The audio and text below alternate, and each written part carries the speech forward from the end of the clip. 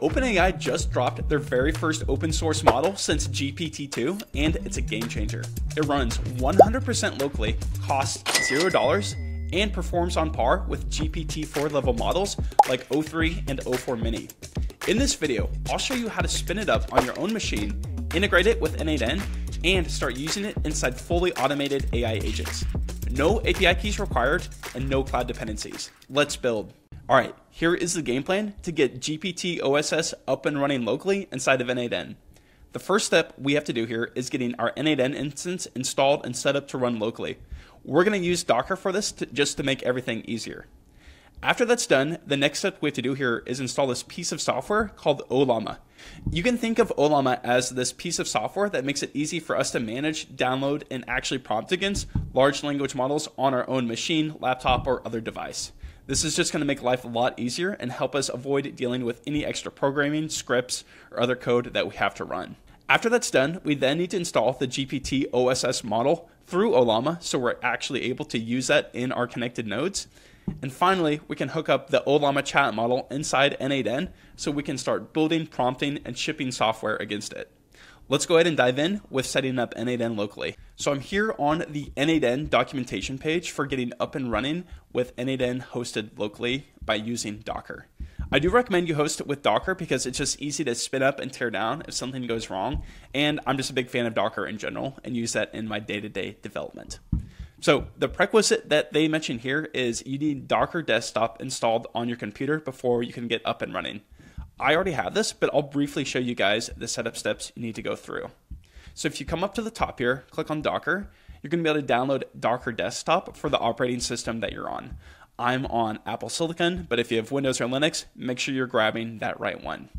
Go through the setup wizard and install steps just to make sure that's up and running.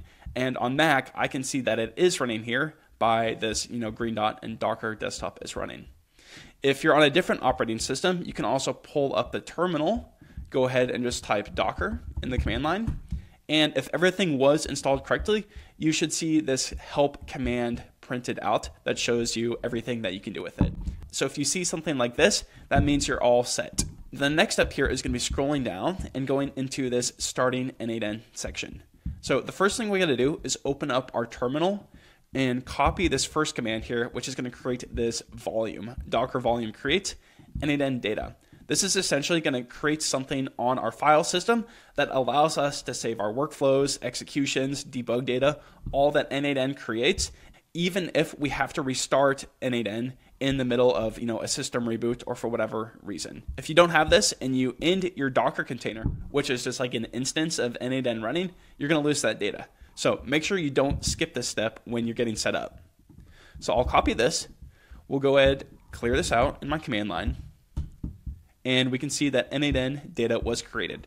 And so then if I do Docker volume ls, that is going to list out all of the volumes we have installed on our machine. And so we can see I have on my local machine, we have the n8n volume created, which matches exactly what we need.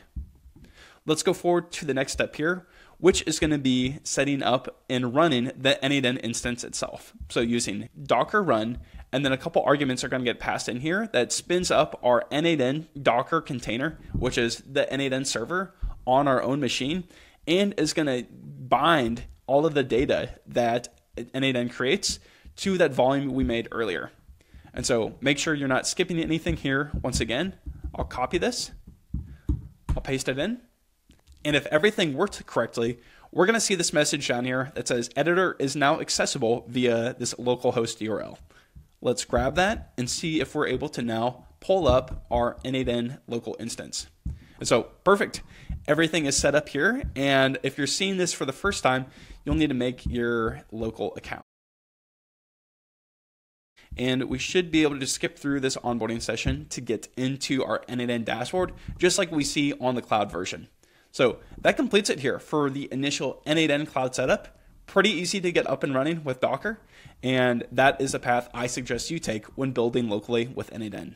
All right, so that finishes up everything for step number 1 for setting up our n8n instance locally. It's time to move to step number 2, which is going to involve setting up Ollama. I'm going to come over to ollama.com, go ahead and click on download on the homepage, and then pick the operating system I need to download this for. I'm on Mac, so I'll go ahead and download that. And this is going to give me this .dmg file that I'm going to be able to execute as soon as it opens up. So I'll click this, be able to drag that into my applications folder. And since I already have this, I'm just going to stop. But on your side, make sure you just continue forward with that process or follow the install steps you need for your specific operating system.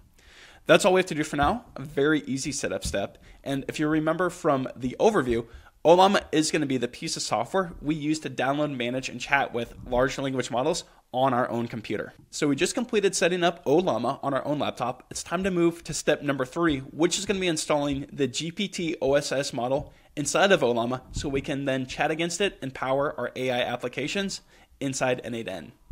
So let's go over here to this tab I've set up. It's under ollama.com, under library, and then GPT-OSS. And so if you want to search for this, you can just search GPT-OSS. And this is going to give you the setup steps to get up and running. We want to go ahead and run this latest version of GPT-OSS. And so I'm going to copy the model name here. And then inside our terminal, we need to run Ollama run GPT-OSS. So let's go ahead and do that now. So we'll go Ollama run, and then we'll paste in that GPT-OSS latest model version that we saw on the table. And so I'll hit enter, and that's going to go ahead and get started pulling in the open model weights for GPT-OSS that we're going to be able to use and run actually on our laptop instead of having to call into OpenAI's API. Everything's going to run completely for free and locally on our computer. So I'm going to let this run for a second, and then I'll be back as soon as that finishes. All right, we're back here, and we can see that the download here has completed to 100%. And if you see the writing manifest and the success message here at the bottom, you're good to go with the latest version of GPT-OSS installed on your computer. Let's see if we can chat against it here in the terminal. Let's say, write me a poem about n8n. Let's see what it does. And so once again, this is all running here locally. And we can see I'm just on I think a MacBook M2 hardware. So not even the latest version of MacBook Pro. And we're getting a pretty instant response back here from this model. So that looks pretty cool. Let's see if we can exit out of this, because we're going to need to run this a little bit differently when it comes time to connect this to n8n. So we have our GPT-OSS model now installed locally through Ollama.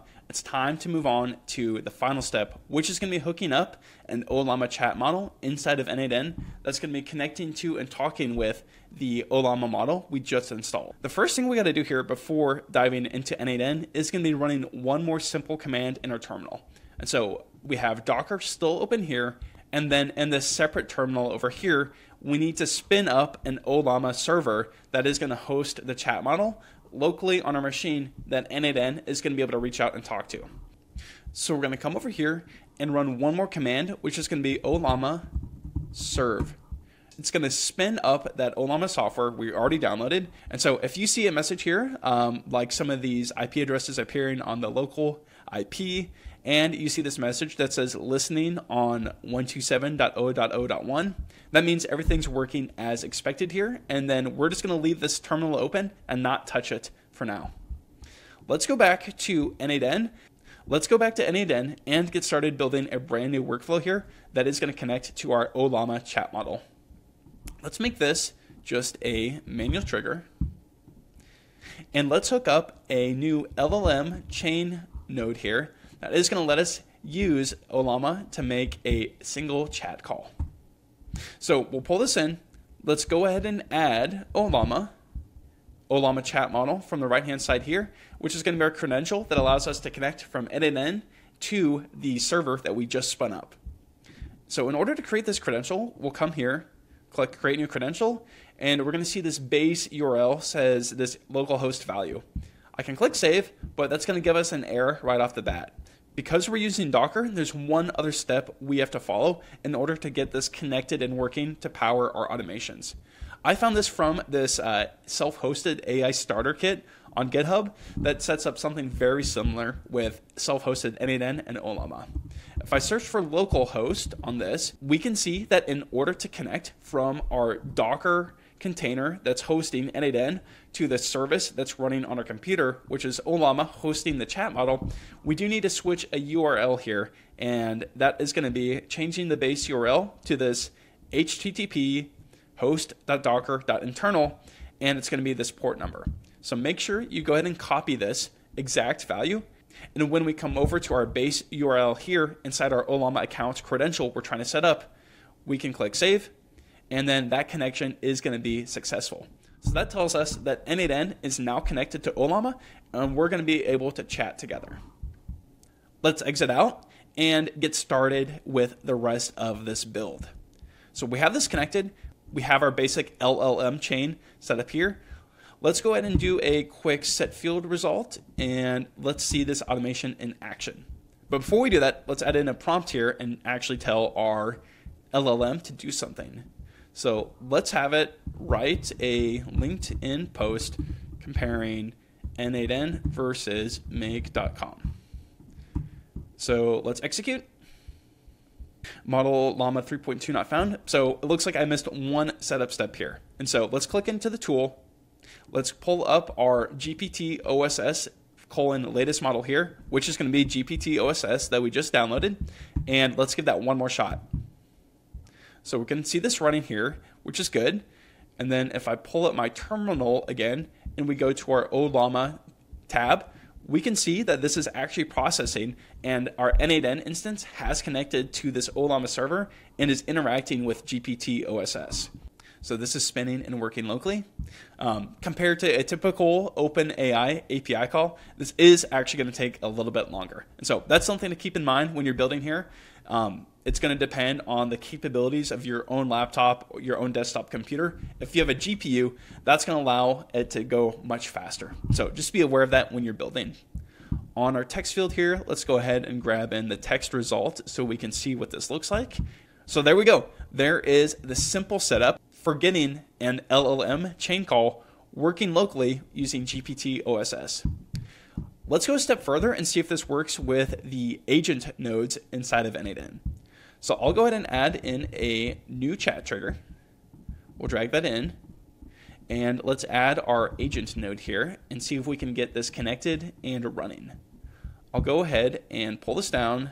I'll drag in my chat model here, which looks like it's going to work. Let's add some simple memory, and let's see if we can get a tool working here too. So let's do just the Think tool for now and see if it's able to call into tools and do that effectively. We'll do another set field, and let's see if we can get something running here just by opening up the chat. Think deeply about the differences, n8n and make.com, and write me a LinkedIn post breaking down the pros and cons of each. So we'll send that in. We're going to see our AI agent node running here, calling into the chat model. If I pull up the terminal for our Ollama server, we're going to see this is running once again. And let's see if we're able to get this Think tool called here. It does look like the memory was getting used as expected. And let's just wait a bit for that result. And there it is. We can see our Think tool was executed during the log of this AI agents loop that was running forward. And if we pull up the result, let's drag in the output, and we can see what we got here. So again, n8n versus make breaks down a markdown formatted output of this LinkedIn post and gives us some details here. So this looks great. Once again, pretty incredible for local AI models running here. And honestly, it wasn't that slow here compared to some of the other models I've tried in the past. So I think this is going to open up a lot for local development and really allow AI developers, builders, agencies to start building, bundling, and selling products to industries where it wasn't always possible before, like defense, healthcare, legal, things where privacy was a huge concern and API-based large language models weren't able to be used. So very excited about this for the future. Hope you guys found something helpful here. Definitely let me know what you plan on building with GPT-OSS. I'm excited to hear about it. All right, before you go, make sure to hit the like and subscribe button. Seriously, do it, because we're gonna be breaking down all of the AI automations that we use to run all of our businesses. They're super helpful, and we're gonna break down exactly how we do them on this YouTube channel. So make sure like and then subscribe, and then you'll get notified when we publish new workflows that can make your businesses run 20 times more efficiently, just like we're seeing here at the recap and the other businesses that we're running. The other item is join our Skool community for free. The link's in the description. You'll be able to get this template, this automation that we just ran through in this video, completely for free. You can go to Skool and navigate to the video that you want, and then you can download the JSON output for the n8n automation. So like and subscribe, join our free community to get this automation for yourself, and we'll see you in the next video.